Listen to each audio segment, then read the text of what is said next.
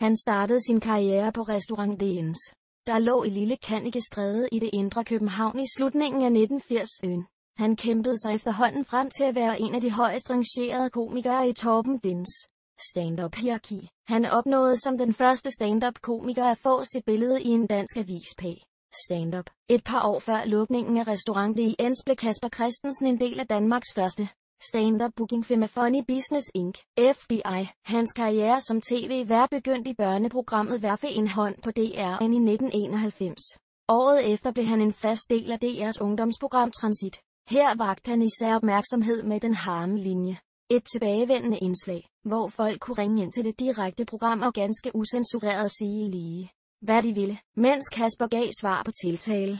I 1994 blev han vært for comedybenet af TV3's ungdomssatsning af TOMTV.